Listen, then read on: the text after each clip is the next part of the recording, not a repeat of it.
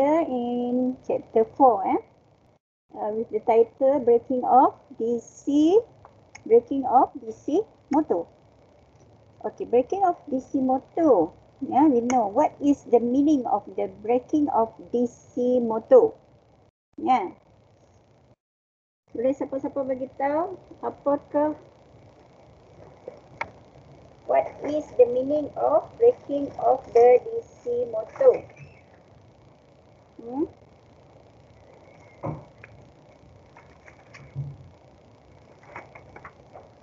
Atika? Azri?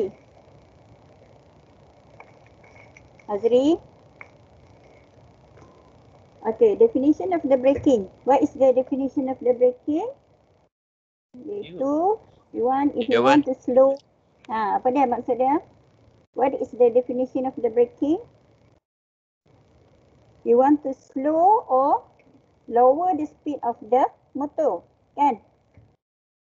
You want to slow or lower the speed of the motor. Okay. Braking ni dia sebenarnya is a set of operating condition for the electric drive system. Yeah, is a set of operating condition for electric drive system. And we know that the purpose of the brakings includes the following items. Yeah, the first one is rapid stopping of the motor. Yeah, pemberhentian serta-merta bagi yang kerap, pemberhentian yang kerap bagi sebuah motor. The second one is holding the motor shaft to a specific position. Yeah, you want to hold the motor shaft to the specific position. If we want to make it at the position at the angle 60, so we have to make sure that the angle with exactly 60 degree, 60.000 for the arm of the robot. Okay, you like that. Okay, and then the second one, the third one is maintaining the speed to a desired value. Yeah, we want the speed maintain, and then the fourth one is preventing the motor from overspeeding. Yeah, there are four purpose of the braking, electric braking. Yeah, history of the braking. We know that in the past, people use mechanical system to brake the vehicle, the component or something, the what? Everything lah. And then now we don't want to use mechanical system for our car, our vehicle, but we use hybrid system. And we know that luxury car makers have been experimenting with it. Okay, this is one of the example of the luxury car makers, which is the Toyota brand. Toyota brand also make the luxury car like Lexus brand for years now. Okay, and now we can see also at the screen Alfa Romeo. Yeah, luxury car like Alfa Romeo with the brand of Giulia. Yeah, Giulia and Stelvio is the luxury car makers. Yeah, Toyota, Alfa Romeo, and so on. Now we run the motor, we run the car with the electronic stability control and also anti-lock braking system. Traditionally, we use it apart, separate part. Yeah, but now we combine it all together to increase to make it less complexity, and also the weight of the car will be decreased. Yeah, so the car jadi ringan dan dia lebih laju. Yeah. Okay, this one is Alfa Romeo Stelvio. Yeah, this is also the luxury car. Okay, I want to repeat again about the luxury about the function of the braking. Okay, the function of the braking you can see from the screen. Okay, rapid stopping, holding, maintaining, and preventing. Rapid stopping of the electric motor. Okay, this is there are two types of a leaf here, yeah, in the screen, at the screen. Okay, if you have money, more money, you can put it in your house. Okay, with the leaf. Okay, but sometimes we use the leaf not at home, eh? Now we can see when we go to the bigger or taller of the building, we use a lift to going up or down, yeah, to move up or down.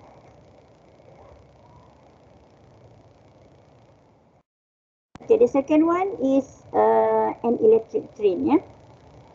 Before we go any further, I want to give you the background of the electric train. This is a locomotive. Locomotive can be in front of the train. Okay, locomotive is the brain of the train. Maybe it is located in front of the train, or maybe at the back of the train. Yeah, the train no tail, you know. And then, but this locomotive have the function because it is convert the electricity that we get from overhead contact wire to the pantograph, and then convert it to the electric current, which is convenient, yeah, for your motors. Which is suitable for your motors.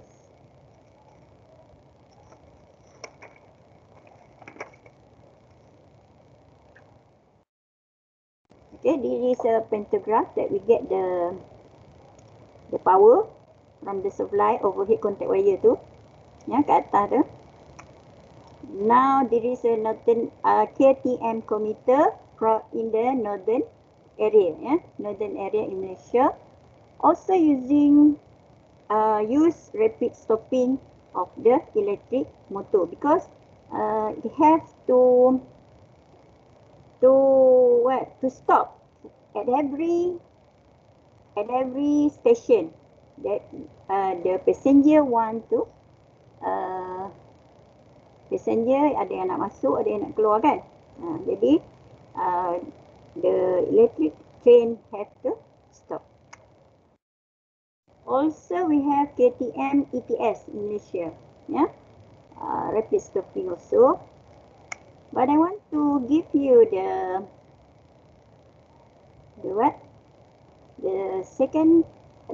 type of the train. This train is not applied in Malaysia, but in the developed countries such as in Japan, in France, and so on, in Europe lah, yeah, this maglev train is very popular. Maglev train stand for magnetic and levitation because it use the concept of magnetic and levitation, yeah, where the train use the concept of superconductor, and that your train will float, yeah, will float from the railway, yeah. That means it's like an aeroplane, yeah. And the second one is holding the motor shaft to a specific position, yeah, a specific position, such as if we can see at in the screen, yeah, in the screen that the robot is hold their position in certain what? Certain position lah, kan? Every robot have their certain position. What we can use to make the motor shaft hold at a specific position is a servo motor, because servo motor use feedback to determine the position of the shaft, that you can control that position very precisely, ya, dengan begitu tepat. Servo motors are used to control the position of object, rotate object, move leg, arm and hands of robot, move sensors and etc. with high precision. And number 3, we want to maintain the speed to a desired value.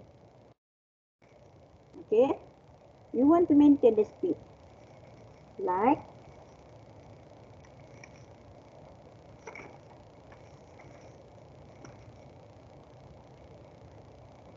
okay, think carefully, yeah.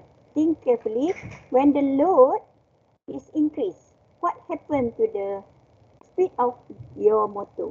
What happened to the speed of your motor? Hanif? Ada Hanif? Muhammad Hanif? Ya, ada. Don't you know when the load increase, what happened to your speed? Tengok ke atas tu kan. When the load increase, speed decrease, kan? But we need to increase again the speed, because we want to maintain the speed.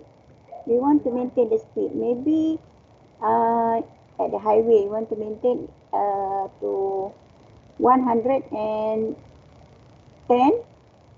kilometer per hour.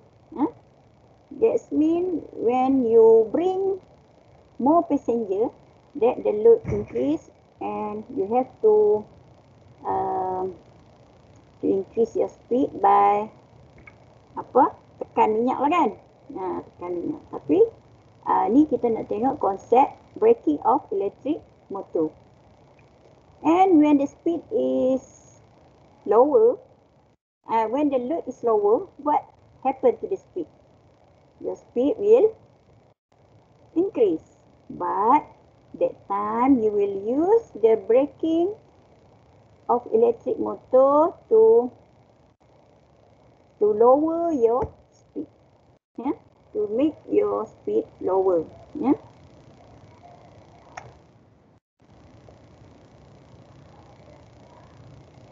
Okay, this is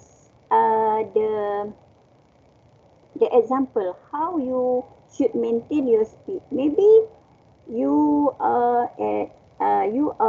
climbing the hill, yeah.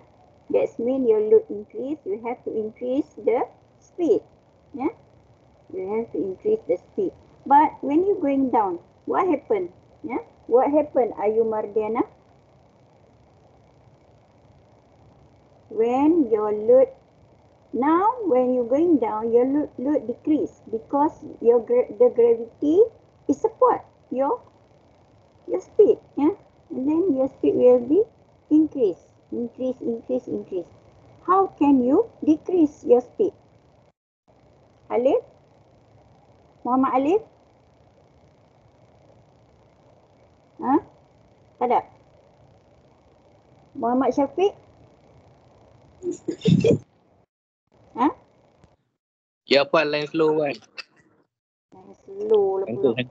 Okay, when you are going down, kita tahu kan, gravity kan, dia ada gravity, tapi gravity tersebut menyokong, ya, support your car to go down. And then what happen? You have to what? You have to brake, ya. You have to brake to avoid from accident, to avoid your car from accident. Kan? And the fourth one, why we use the braking of electric motor is to preventing the motor from overspeeding. Yeah? Because the motor, it has the specific rating value. Yeah? Rate value that have been what? The company, the company that manufactured the motor have set the motor to operate only in certain limit, like in the lab, yeah. In the lab, we have 0 to 2000 RPM. Yeah. Some certain motor, DC motor in the lab, yeah, we have 0 to 2500 RPM, rotation per minute. Okay, what happen if speeding? What happen? Yeah, it's dangerous. Yeah, dangerous. Your motor will ni apa dia ni? Jadi apa tu, rosak terbakar ke apa kan? Jadi try and avoid from your motor from overspeeding. Okay, braking the motor. The complete operational cycle. Complete operational cycle of an electric drive system is highly dependent on which braking method is used. Yeah. And we know that the quickness and accuracy of braking technique, okay, often determine the productivity and quality of the manufactured good. Okay. For example, if you want to the robot to, in the assembly line, the arm of the robot to stop, to hold position or reverse its position with a high degree of accuracy, you need to use the braking system. Yeah? Because the quickness and accuracy of the system will determine the productivity and the quality. Yeah? Okay, the braking of electric motor, for example, we have a robot, yeah, in these industries, yeah, these industries where this is an automobile manufacturing, yeah. We use so many robots here, can, to stop, hold position and reverse motion. The second one is, okay, this one is, we can see from at the screen that there are 3 robots, yeah, doing their task, yeah. And the 3 of the robot is, don't you imagine that the 3 of the robot, okay, the 3 of the robot are replacing human work, yeah. That means, what do you think about your job in the future? Yeah. Now 3 of the human replacing with the robot. Yeah. You have to make sure that the robot not make you fired. Yeah. And the third one is also the robot in the robot, the arm of the robot wind the wire or cable in the industries. Yeah. Okay, the servo motors also used to control the rotation. Yeah, the rotation of the arm of their arm. There are many rotation here from the beginning and until at the, what to say, there are many rotation that you have to make. And what we know is braking are done electrically. Yeah, braking are done electrically without any need for mechanical brakes. That's why they are proud to be an electrical field. Yeah, in electric field. Okay, break session. Question number 1. Question number 1.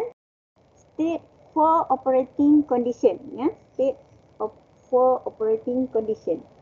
Okay, Yasmin, what is 4 operating condition for braking?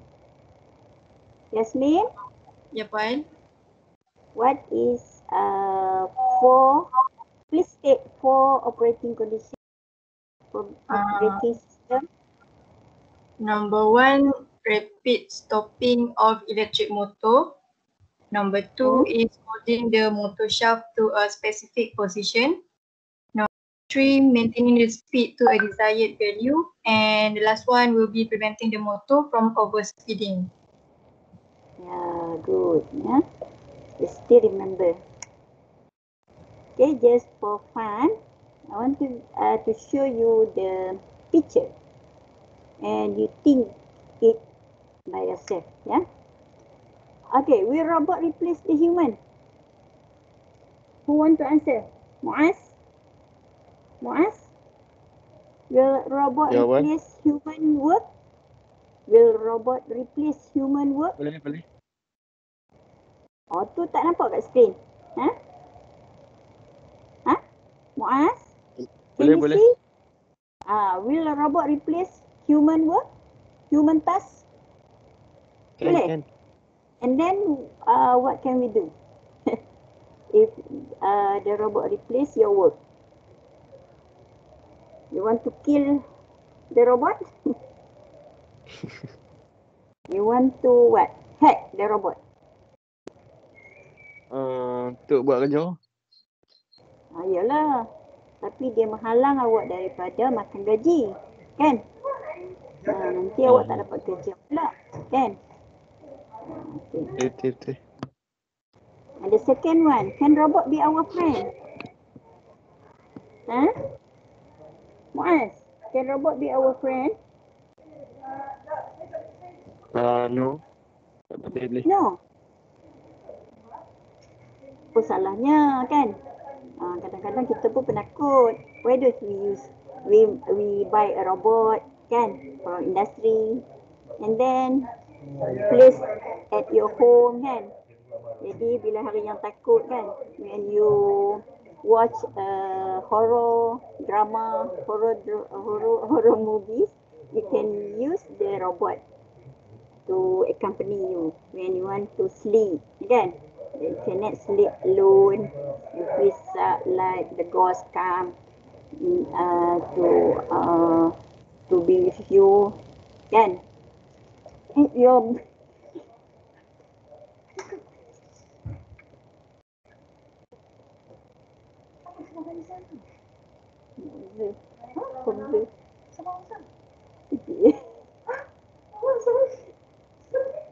Okay, and the third one, can robot in love with human?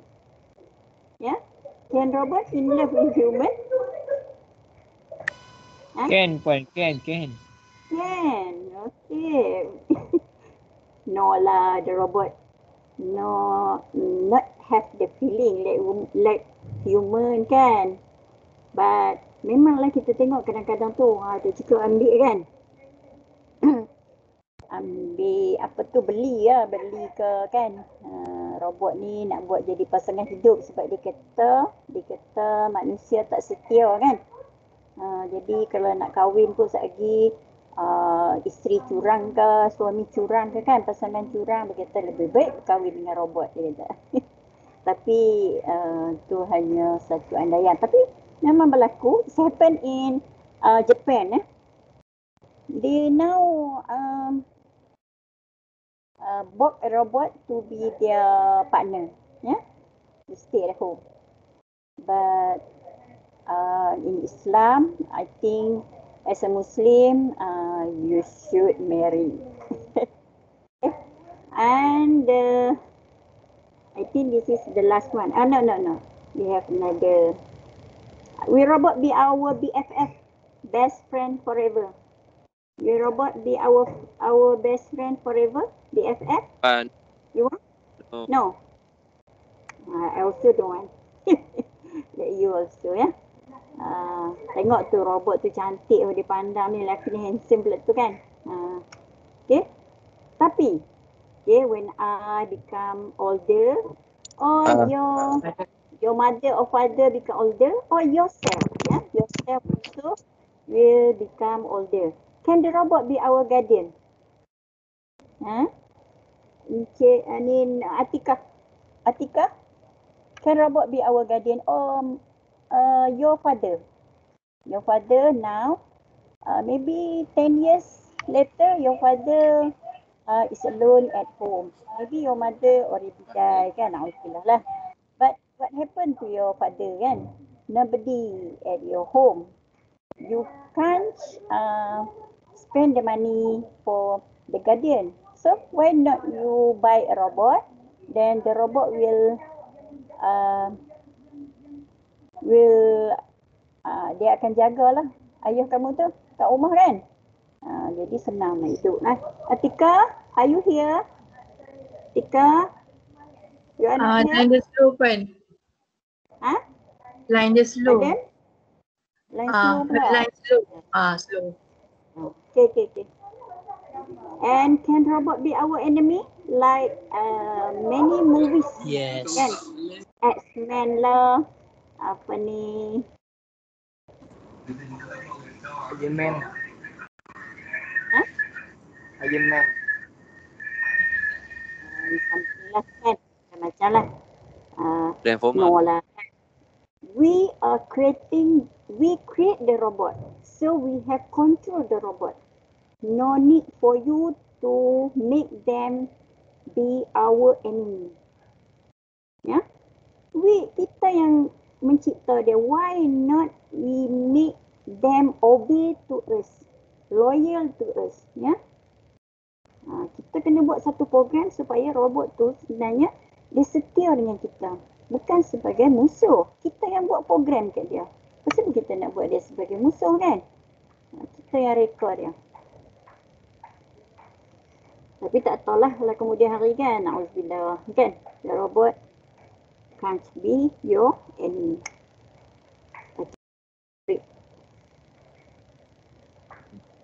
Okay. Now the type of electric braking, ya. The type of electric braking. Semua orang nampak slide Everybody can see the slide? Nampak. Okay, there are 3 types of electric braking here.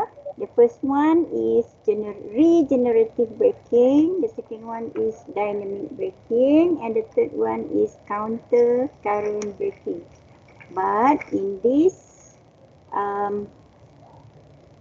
course, we only teach you about the first and the second types only. The third one is not included in our syllabus. Yeah, the first and the second one is quite famous. Yeah, very popular in the world. Yeah, this is you have any question? If you have any question, you can ask me now. Have a question? Mirza? You have a question? Mirza? Where are you? Are you still there? Yes, I'm here. Or are you sleeping? Regenerative braking. Wow. What Kena is regenerative braking? Okay. Think, as a robot. As a motor, you want to apply the regenerative braking in your car, in your car. As a robot, which you see that this is the arrow, the red arrow, from the immediacy. That means maybe our battery or something like that. and then it goes to the motor. Yeah, it goes to the motor, and then what happens to your power? Your power will rotate the motor. Yeah, we rotate the motor. When regenerative braking? No, not this one. Yeah, but as a generator, the power from the wheel, yeah, tire ni, will go to the will give the rotating of the wheel. Yeah, the rotating of the wheel will give the energy into the motor, and now motor is function as a generator. Yeah, function as a generator, and it will supply the current. Yeah, we go to the supply volt the battery or supply. Yeah, here energy sink. Energy sink is a maybe battery or something like that lah.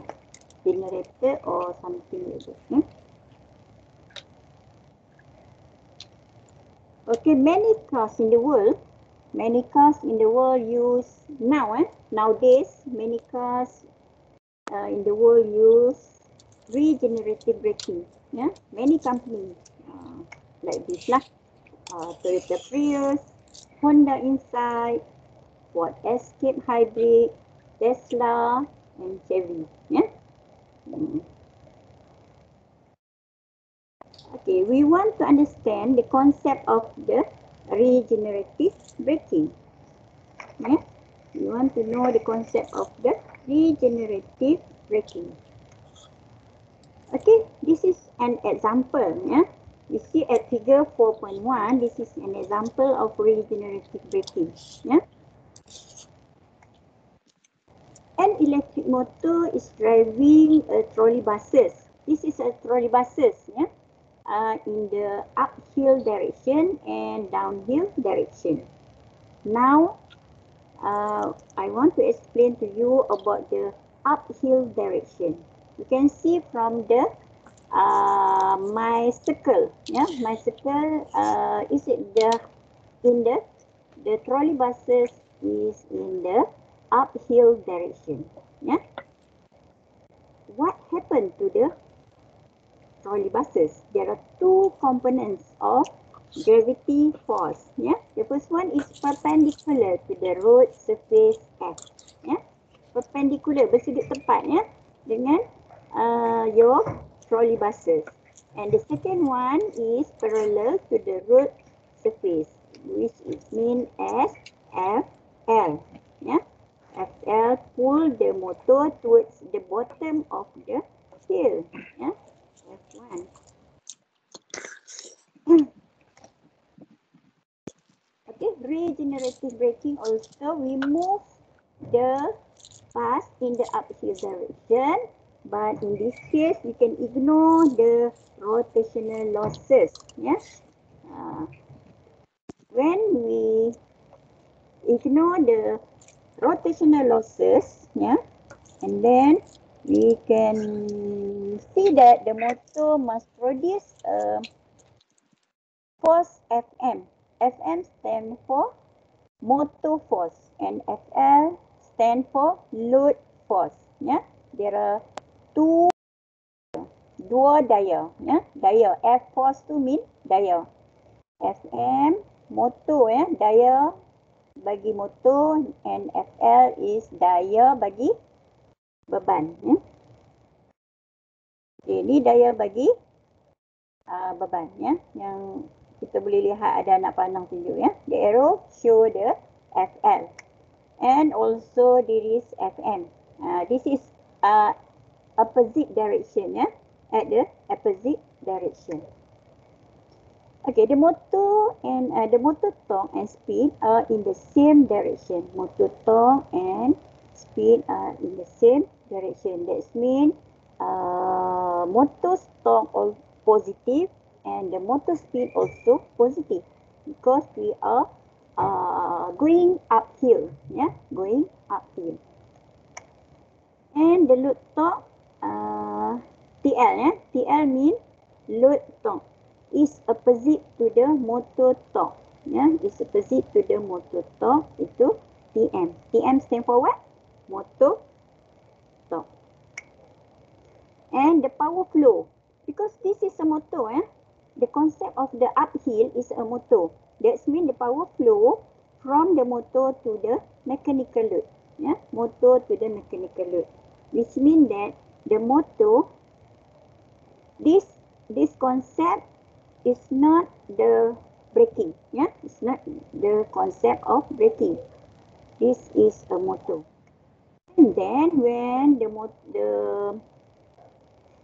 trolley buses, going up, and then it's in the level, in the flat level, flat level. After that, it will go downhill, It will go down. Okay, this is FL, load force, and we now are traveling downhill, We are now traveling downhill. There is the second trolley bus. The load torque F1 now is push the motor towards the bottom of the hill. Push the motor.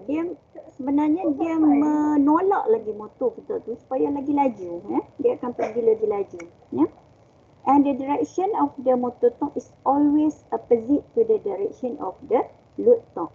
Jadi opposite maksudnya arah yang bertentangan. So the motor produce a torque in the reverse direction. Sebenarnya motor ni produce a torque in the reverse direction. And the rotation of the motor is still in the same direction of the both side of the hill. Okay, when it's traveling uphill and also when it's traveling downhill, the rotation of the motor is still in the same direction.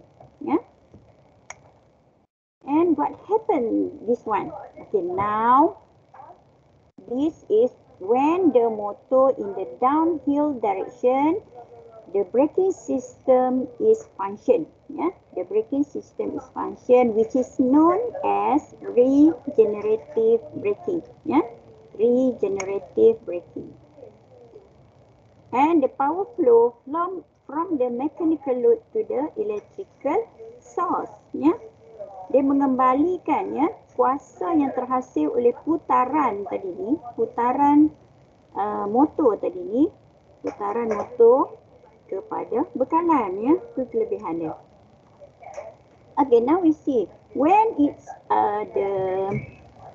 the power motor, the trolley buses is going uphill, is going uphill, then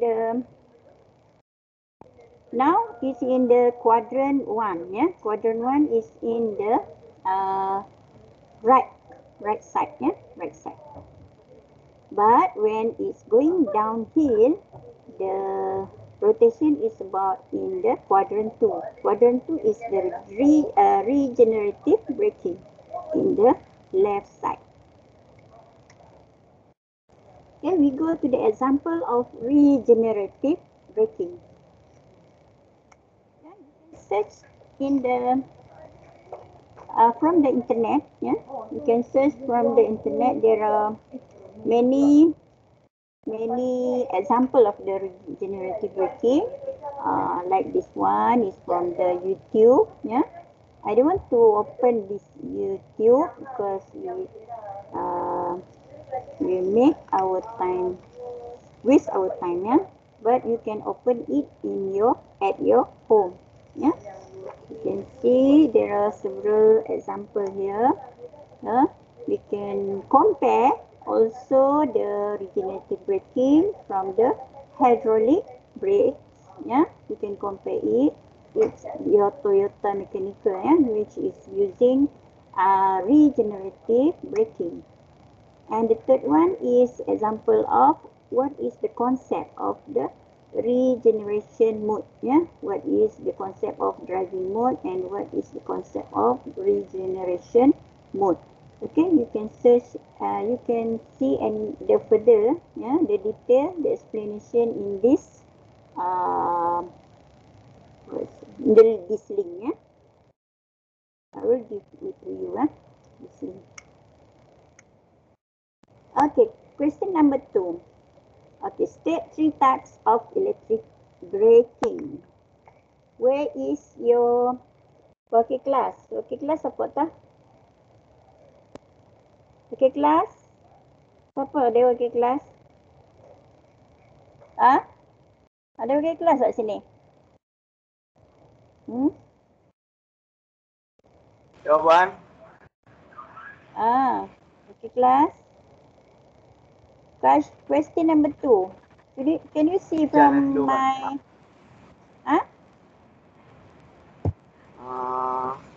Three type of electric braking Dapat tak? Nampak tak?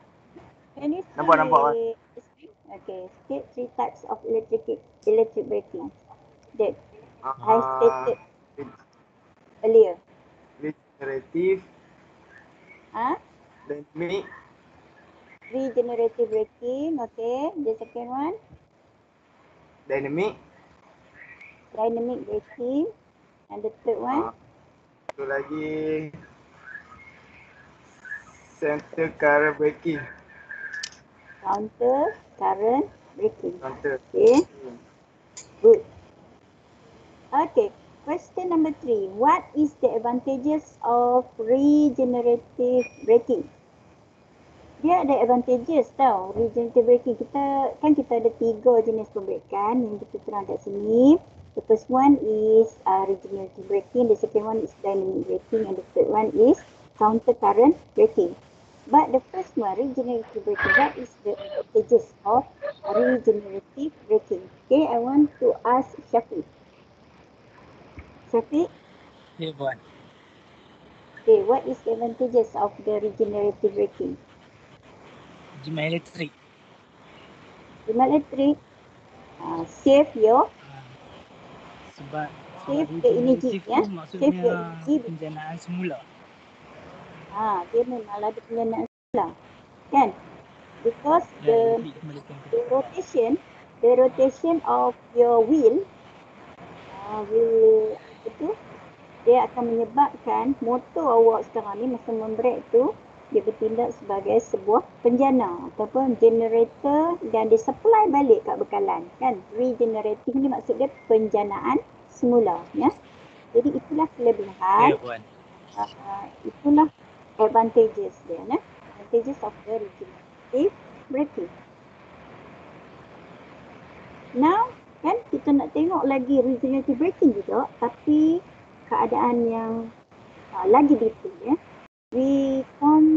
Kita cuma spesifikkan dia kepada DC shunt motor, regenerative braking of DC shunt motor.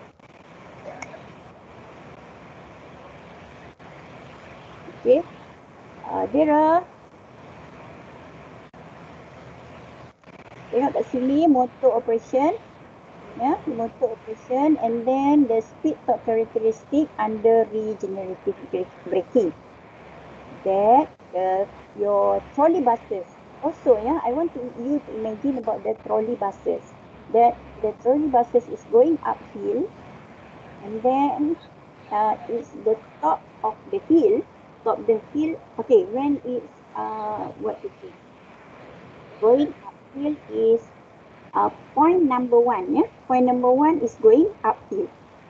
You can see from the screen, yeah.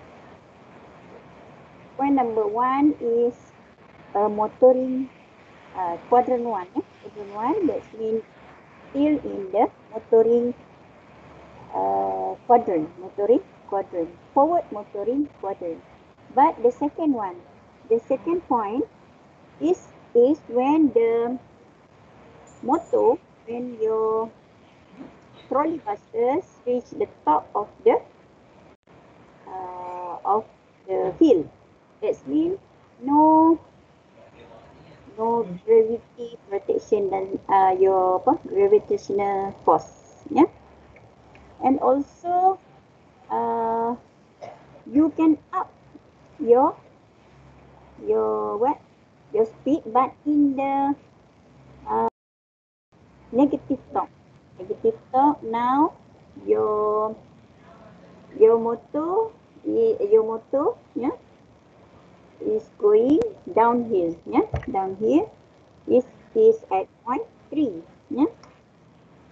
What is the operating mode? Yeah. Under operating condition, when the speed of the DC machine exceeds its no load speed, ya, melebihi kepada no load speed, kan? No load speed tu maksudnya 2 tadi ni lah. Point 2 ni ialah, point 2 ni adalah keadaan no load speed. Tapi kita nak DC machine ni will continue, ya, will continue. Oh ya. Melebihi. Ha? Dah nampak ah? Apa cakap tak? Maaf saya lupa tadi. Terlupa tutup soal itu. Okey. Bila kita tambahkan lagi kelajuan tapi dengan daya kilas yang berlawanan, maka dia akan sampai pada titik 3. Now, it exceeds, melebihi kelajuan tanpa beban. Allah, terlejak. Mana dia tadi?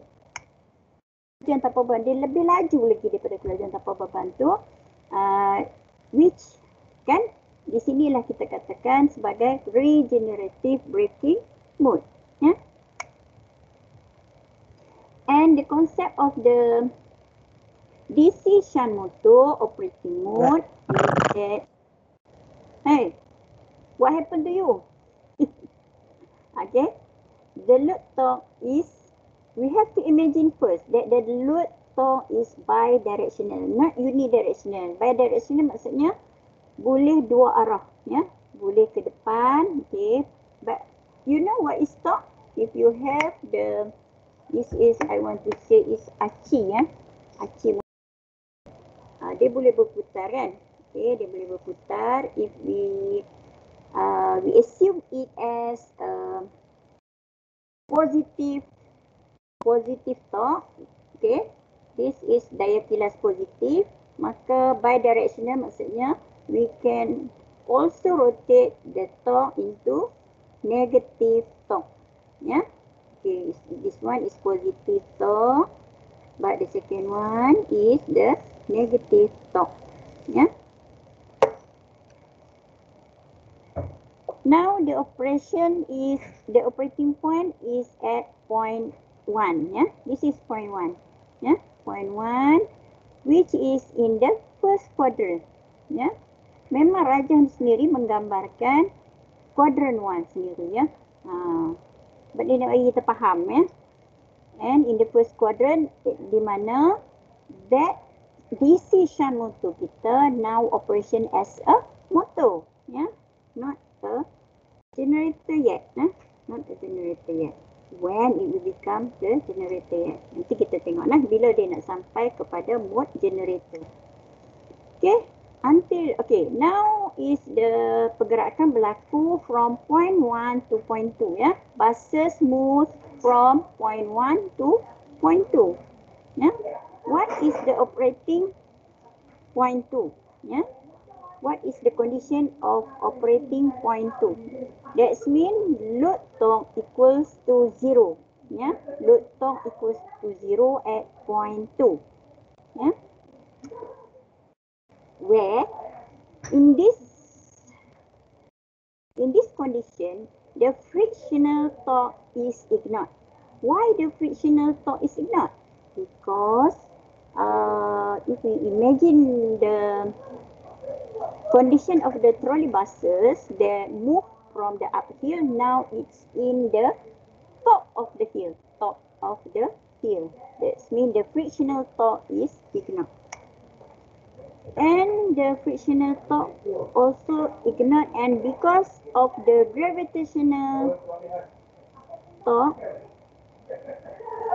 at the top of the hill is perpendicular to the root surface. Kita juga tahu gravitational torque kita, torque gravity kita bila kita berada di puncak bukit tersebut is perpendicular. What is mean by perpendicular? Perpendicular is bersudut tepat 90 degrees to the road surface, ya, 90 degrees to the road surface.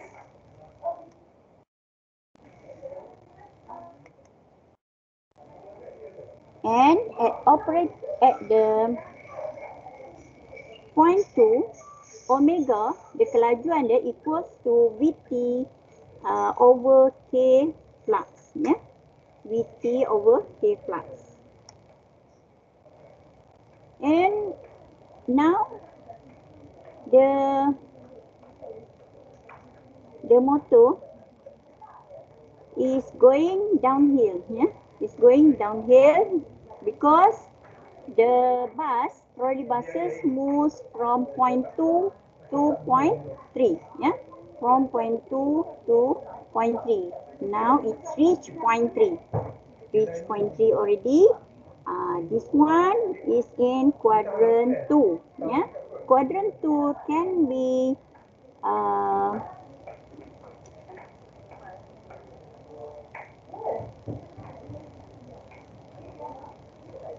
defined as regenerative braking, yeah.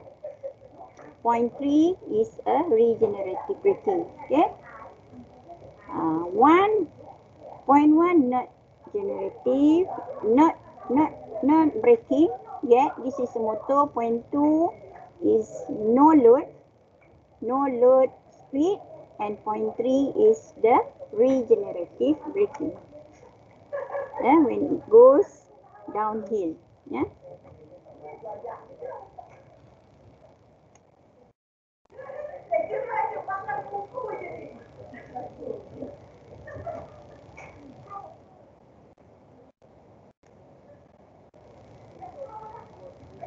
Okay, regenerative braking of DC shunt motor. At point 1, omega equals to Vt over K flux minus Ra over K flux squared TL, yeah. At point 1, ya. At point 1, kita boleh katakan omega equals to nilai yang macam ni lah, ya. Formula yang kita kena gunakan if kalaulah dia minta dalam sesuatu pengiraan operasi bagi motor kita untuk bergerak. Jadi dalam keadaan ni kita kena gunakan formula ni lah, ya. In the uphill direction, ya. Kita boleh guna equation number 4.1 until 4.3, ya. Second one at point 2, ya.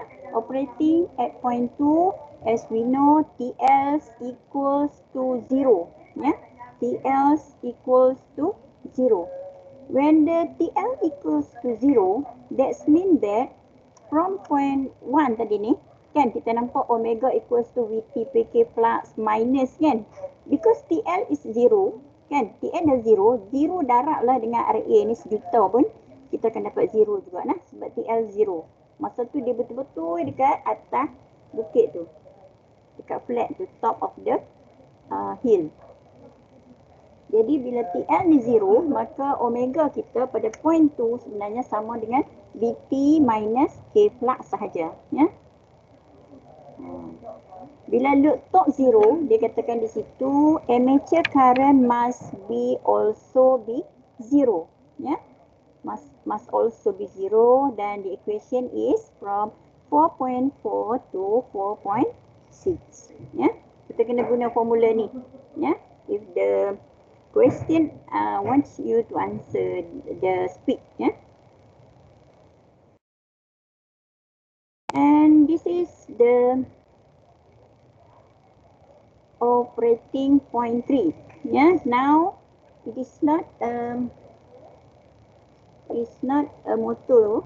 It's the motor will become a generator. Yeah, generator, and at point 3, armature current is larger than the field current, and current I equals to IA3. Okay, IA3 minus IF that flows into the source. Jadi sekarang ni arus kita bukan lagi mengalir ke motor, tetapi dia dah terbalik arah nah. dah terbalik arah, di mana arus kita sekarang bergerak daripada beban load, mechanical load to the supply, to our battery or something that yang boleh menerima kembali kuasa elektrik tadi.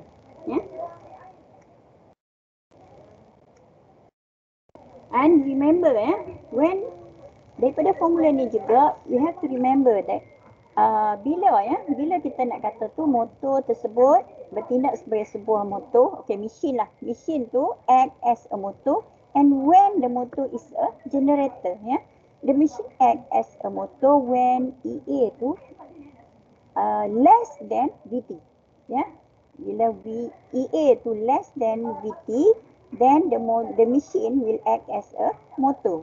And you have to know, we know already, when you are in semester 3, and the machine is a generator when the EA, EMF tadi ni, more than VT.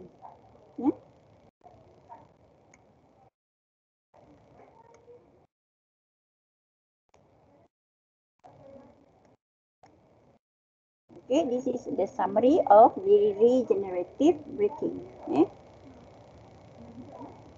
At point 1, point 2 and point 3. Ni adalah summary dia sahaja yang cerita tadi tu, Okay, point 1, omega kita, omega 1 is less than omega 0. Omega rating dia tu. And then omega 2 equals to omega 0, and the third one omega 3 now exceed, melebihi, more than omega not tadi.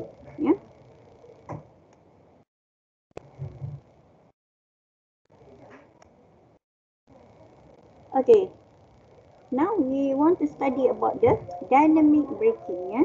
Habis dah tentang regenerative braking. We finish about the regenerative braking. We want to know the concept of the dynamic braking. Dynamic braking.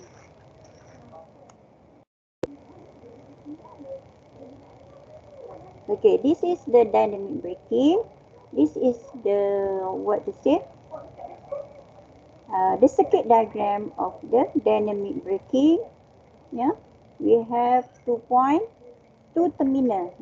The first terminal we name it as A, and the second terminal we name it as B. What happened when terminal is at when we connect to point A, terminal A, and what happened when we connect it to B.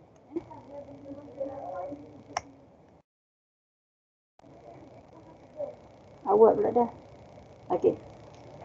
Kita tahu, when an electric motor spin, when the electric motor spin, dia berputar, masa dia berputar tu, the kinetic energy is stored in its rotating mass. Jadi tenaga kinetik yang terhasil tu, kita simpan tenaga kinetik tu, sebab kita katakan tenaga, kita belajar daripada form 5 that the energy are not, tenaga memang tak boleh dihapuskan, tapi dia boleh bertukar apa? Bertukar bentuk, kan?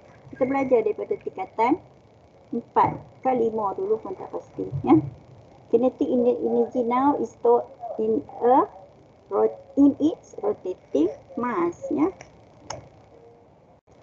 And if motor is disconnected from the power supply, what it means that for the first one,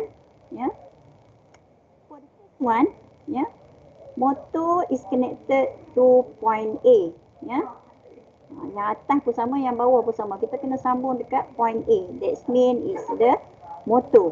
The operation is a motor, But this one, if motor is disconnected from the power source, that means we connect to the B, We connect to the terminal B until the stored kinetic energy is totally dissipated, kita akan disconnect dia sampailah putaran bagi, sebab bila kita ubah sahaja daripada bekalan. Okey, tadi masa bekalan motor ni sedang berputar kan. Dia putar alam kan. Dia duduk putar. Tiba-tiba dengan serta-merta kita ubah dia. Ya. Kita ubah dia daripada point A kepada point B.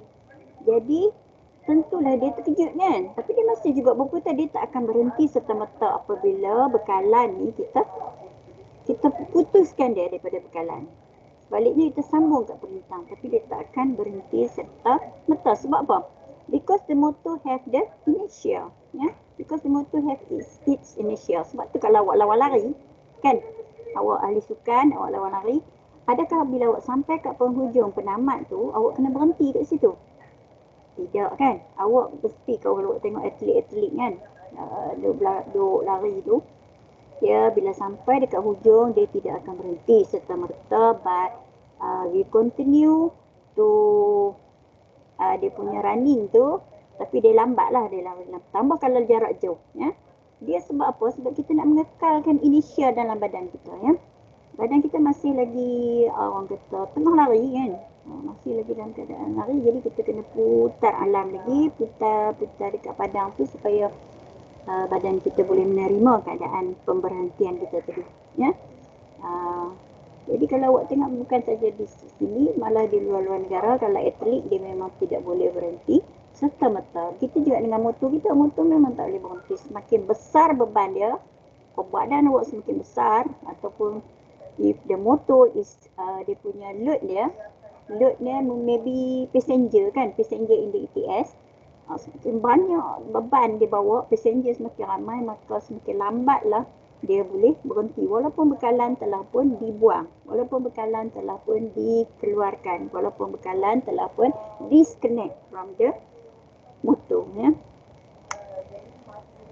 And the faster the dissipation of the kinetic energy, the more rapid is the braking.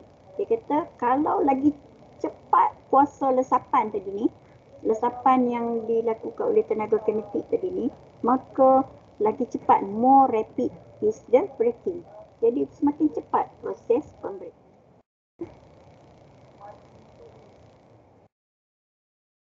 Masih lagi dalam dynamic braking concept ya.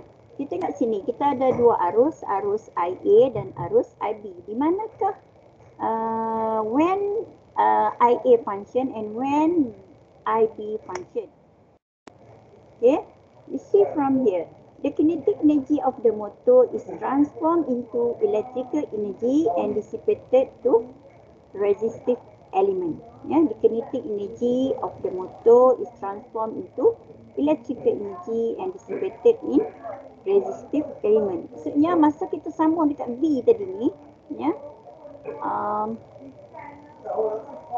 dia ada resistive element dia, ya.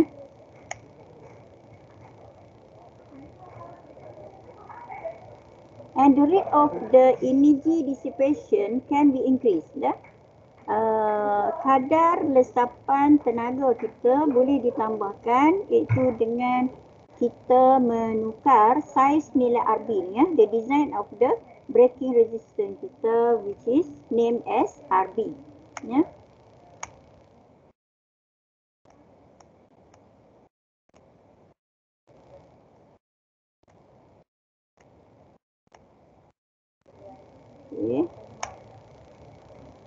Okay, when the machine is connected to terminal A, yeah, what happened? It runs as a motor. Erina? Ada Erina? Nur Amira? Kau cakap seorang-seorang ke? When the machine is connected to terminal A. Okay, Nur Amira? Apa ni? It runs as a motor. Okay, which current flow? Which IAB kah? IB kah? IA kah yang berfungsi? IB kah yang function? Ya? While the motor is rotating, it requires kinetic energy stored in its mass. Ya?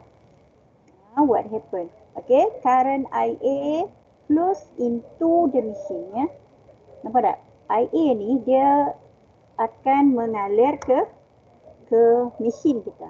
Ya. Jadi dia bertindak sebagai sebuah motor lah. Ya, ini adalah konsep dynamic braking. Belum sampai lagi dynamic braking ni. Maksudnya kita sambung dekat terminal A, dia bukan lagi sebagai sebuah generator, tapi dia masih lagi berfungsi sebagai sebuah motor. It run as a motor. But now, okay, we know that when the machine is connected to terminal B, okay, kita sambung pula wire tadi ni dekat terminal B. Okay, what happened? The energy stored in the rotating mass is dissipated. Okay, tenaga energi yang terdapat dalam motor yang sedang berputar akan dikembalikan, akan dilesapkan dalam braking resistance RB. Ya. While the machine is operating in a dynamic braking mode, it acts as a generator. Ya. Apakah arus yang mengalir? What is the arus yang mengalir? The current that flow in this circuit is IB. Ya. IB flows out of the machine. Nampak tak? Arah dia berlawanan. Ya. The arrow of the IB is reverse from IA. Ya. But in this case, okay, dia tidak menjimatkan elektrik. Dynamic braking tu dia punya kekurangan.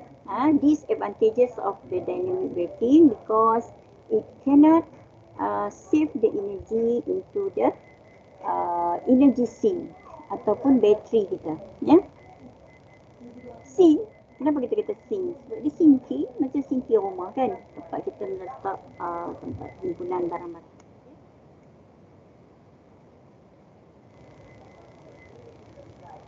Okay, from the concept, we know that the smaller the resistor is, okay, the smaller the resistor is, the faster the energy is dissipated. Okay, the smaller the resistor is, the faster the energy is dissipated. Okay, R kita kalau kecil, nilai tenaga yang lesap lebih cepat. Dan the faster the motor brakes, dan motor kita lagi cepat berhenti ya. And dynamic braking juga dia kata the speed of the machine does not change its direction of rotation during braking. Jadi speed of the machine does not change its direction. Yang tu kita kena ingat. Dia memang tidak menukar ya. Tidak menukar arah putaran semasa pembreakan. But the machine torque yang reverse ya. Torque reverse ya, torque reverse but direction tak reverse ya. Direction masih lagi sama dan kita juga nampak di sini IB is opposite to IB ya. IB is opposite, terbalik ya, reverse direction ya. Sebab arus ni kita boleh katakan dia berkadar terus ya. Proportional. The torque is proportional with the current ya. The torque is proportional to the current.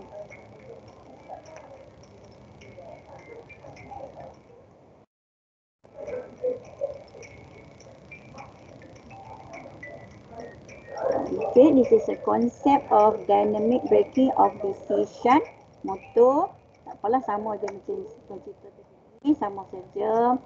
Okay, now the concept is the concept is when it's at point A, ya, at point A kan, point A, energi kita akan apa jadi?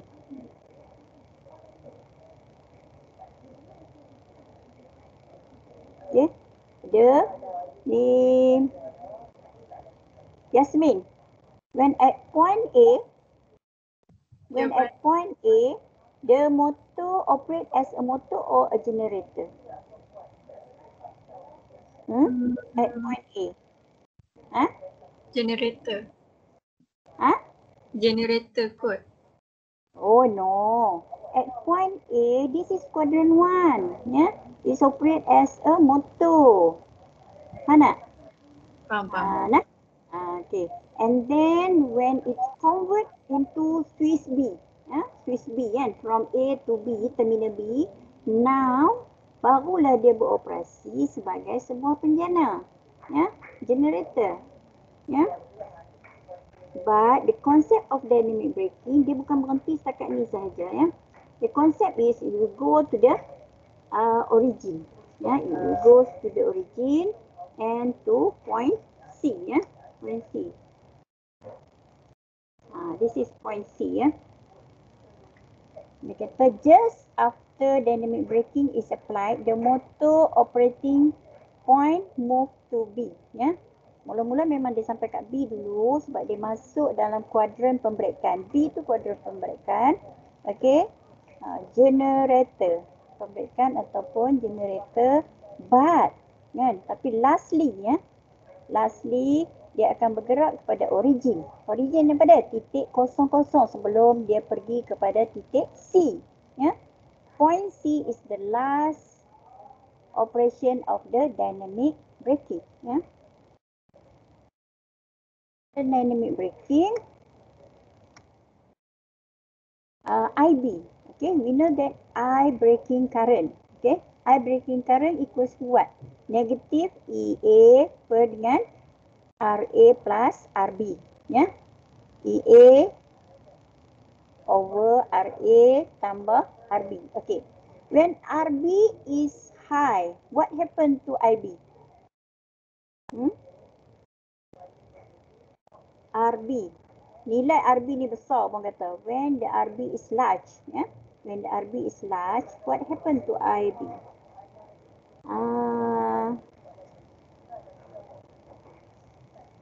Badru Amin? Any Badru Amin here? Badru Amin still here? Nur Irfan Fahmi?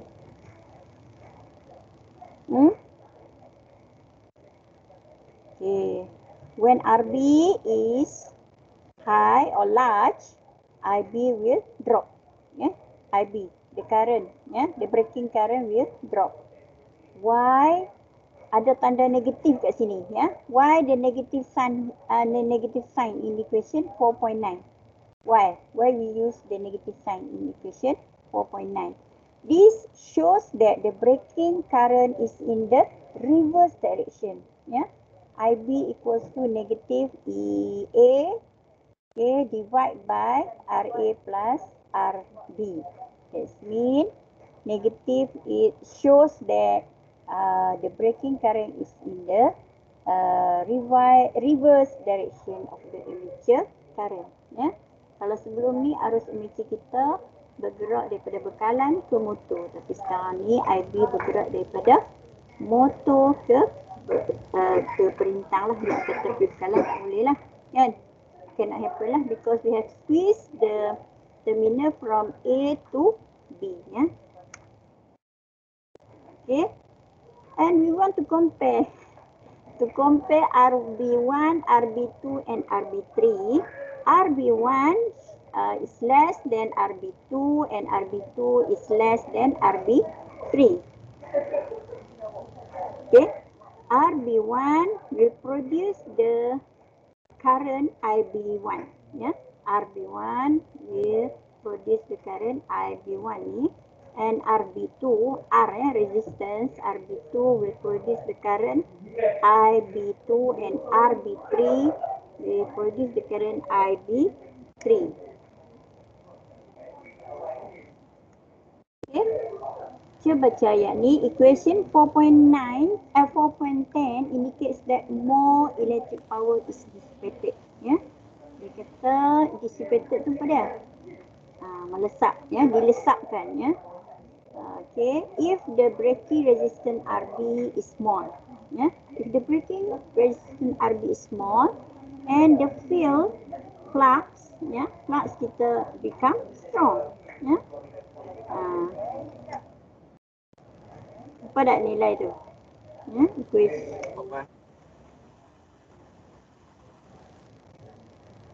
This is point A.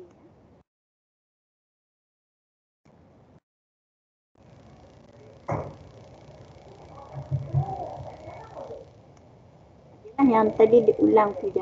Okay, thank you. That's all.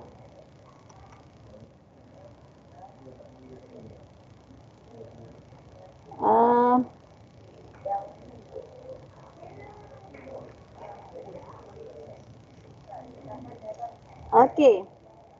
Neo. Neo, are you here? Huh? Neo? Ya, saya. When the breaking happen, okay, when the breaking happen, is what happened to the motor? The motor will become a what? Huh? Neo? Tak. Huh? Tak. Will become? Huh? Oh.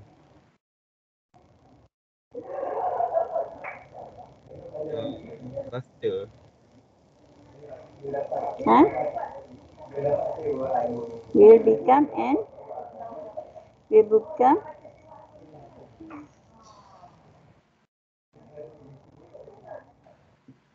Tak tahu. will become what? Generator lah kan?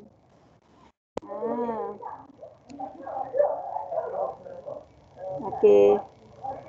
You can leave the group, the meeting now. If you want to leave now, I have already download your attendance. Okay.